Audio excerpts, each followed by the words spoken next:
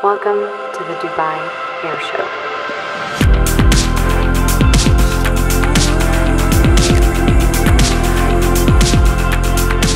It's a massive team effort to get here. Everybody back home in Marina are supporting us here. This has really come to fruition from all the work that we put in this summer of getting the aircraft here in the first place and doing our desert testing.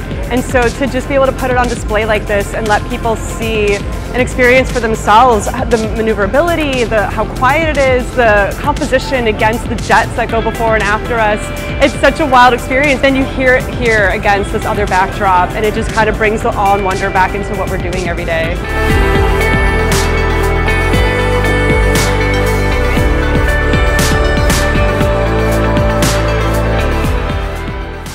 We've been working with the Dubai government, the RTA, the GCA and our infrastructure partner Skyports towards a commercial launch in 2026. After that, we're going to continue progressing more and more or launching more and more vertiports across the Dubai Emirates, but also and more importantly across all of the UAE.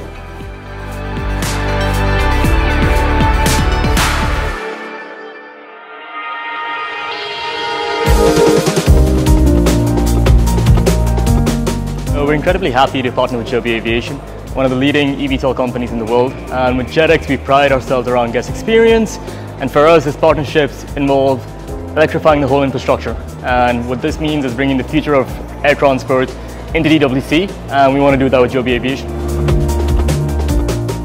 Dubai wants to always be seen as a pioneering city, never afraid to try new things. And it's the same with Joby. You have a service that's never been done anywhere in the world. We are very thankful for this partnership. We did a lot of homework before we chose Joby as our partner, but we felt something about the culture of Joby, about imagination that they have, about match the vision of Dubai and our ambitions. We really felt that's the right partnership. It's been going so well so far. This is not just about launching an air taxi in Dubai. This is about paving the way for air taxis to become part of the mobility ecosystem in many cities around the world.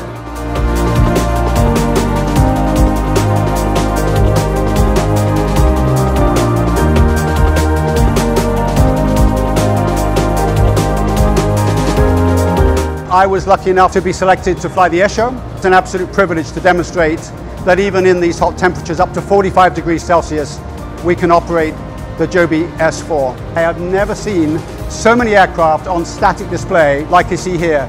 Big ones and little ones and special ones, just like this, with the eVTOL being introduced into the region. And by the end of next year, we will be delivering commercial services here, and we so look forward to that moment.